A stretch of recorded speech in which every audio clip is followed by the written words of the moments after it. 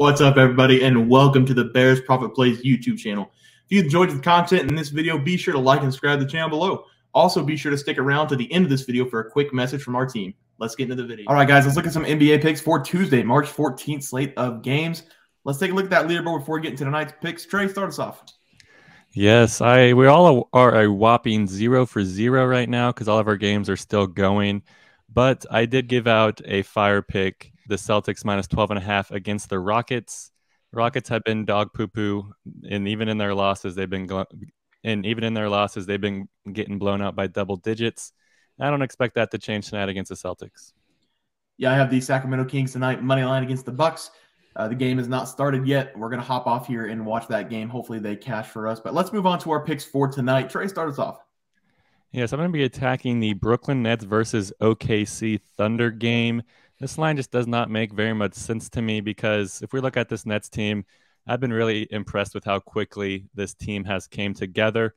The whole roster was basically reconstructed after trading away KD and Kyrie, especially their whole starting lineup. It's completely different outside of Claxdaddy. And I think they are in the running for the longest and most lengthy team in NBA history. Their starting lineup is absolutely deadly. Spencer Dinwiddie, Dorian Finney-Smith, Mikal Bridges, Cam Johnson, Nicholas Claxton.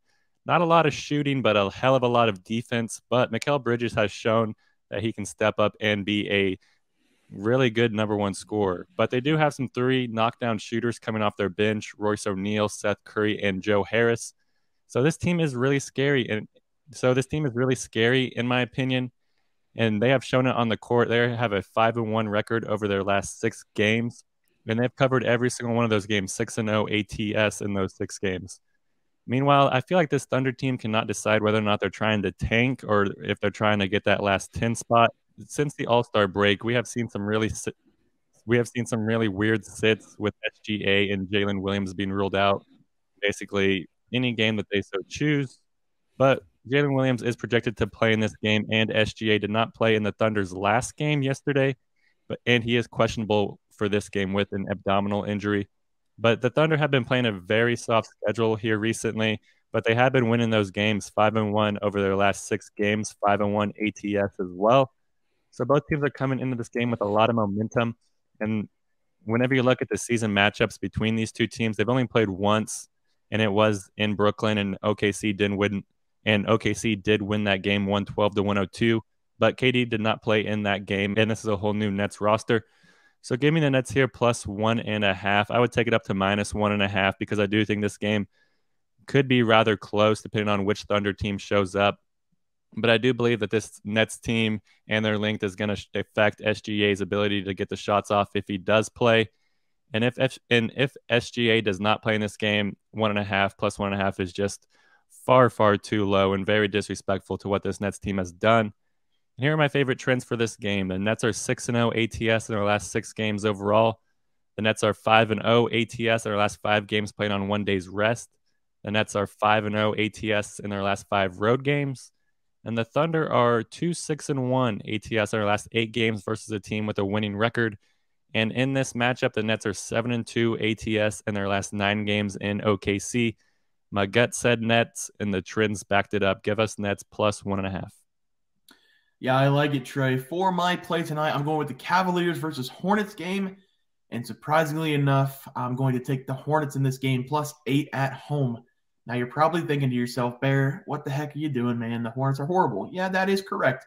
But the Cavaliers right now have Jared Allen out, and I suspect they might rest Garland or Mitchell in this game. Now we have to guess in the NBA because everybody's on the injury report now. This is the perfect spot for the Cavaliers to rest some players and still get the win. The Hornets in their last game were very competitive till the end against the Cavaliers, losing that game by 6 points. They did have Darius Garland in that game, the Cavs did, but will have Allen out again and potentially rested players. So I will grab the 8 points here at home. The Hornets are bad, but if you look at the last games played, they're staying in games. They beat the Knicks last Tuesday. They beat the Pistons on last Thursday. Then they went back home, lost the Jazz by 8, and like I said, they lost to the Cavaliers in their last game by 6. This team's still fighting. I don't know why, but they're still fighting. Kelly Oubre Jr., Terry Rozier have been very good scorers. PJ Washington still forced down low. I like them to keep this game close, so I'm going to grab the points at home with the Hornets. Teats. The game that chose me for tonight is going to be the Lakers versus Pelicans. The Pelicans should be favored at -1.5, and Action has their over/under set at 232.5. Just quick notes: LeBron and Mo Bamba are both out for this game. Anthony Davis is a game time decision with a foot injury, but he's ruled as probable, so he should play. On the flip side, Brandon Ingram, he's questionable with an ankle injury. He's also a game time decision. And the one and only Zion Williamson is out at least 2 more weeks from what I read. They're hoping he'll be back before the playoffs.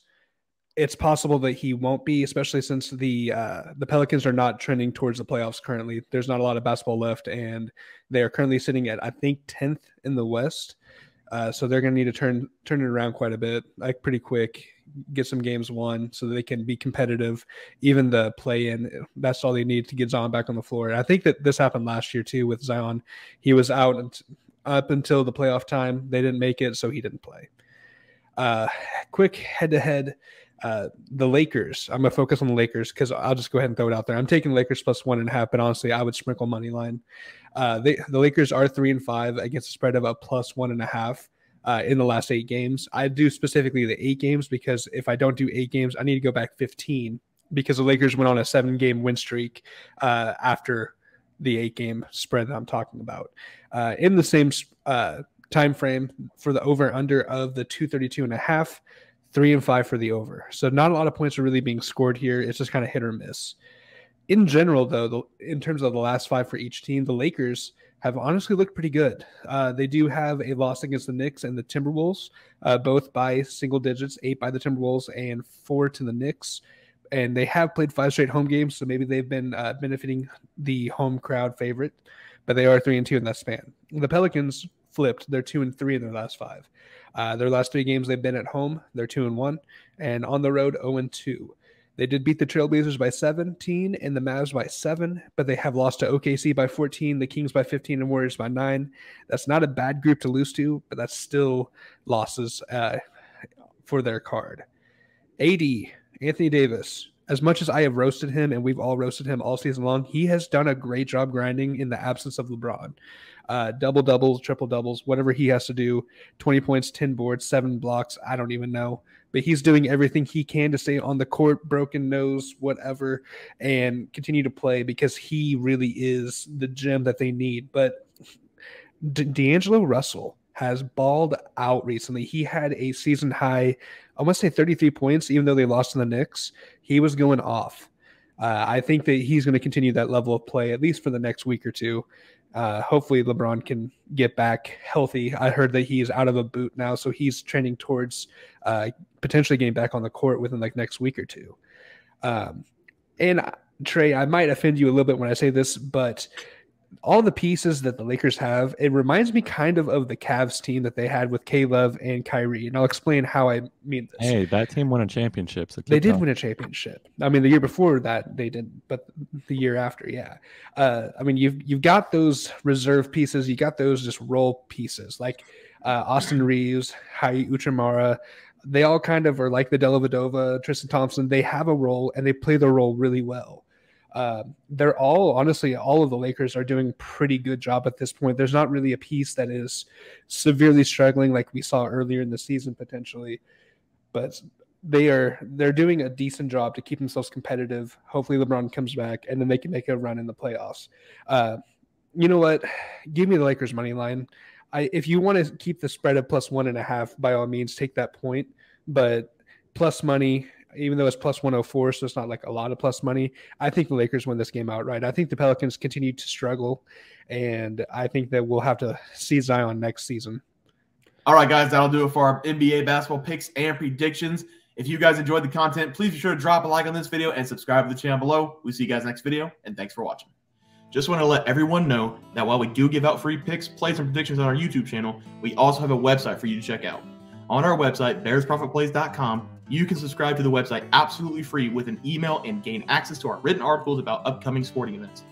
If you're really looking to make some cash, we have an option to become a member of our website. If you become a member, you will gain access to our locks of the week, which are written articles that go in depth as to why we are picking that particular outcome. As of now, our member plays have been red hot, hitting over 60% of our plays. If you don't want to become a member, it's no sweat. We are here to try and make you guys some money. That's our main goal. So come on over to bearsprofitplays.com and subscribe for free. Check us out, follow our free picks, and see for yourself that our member plays are a great investment for you. Thanks for watching.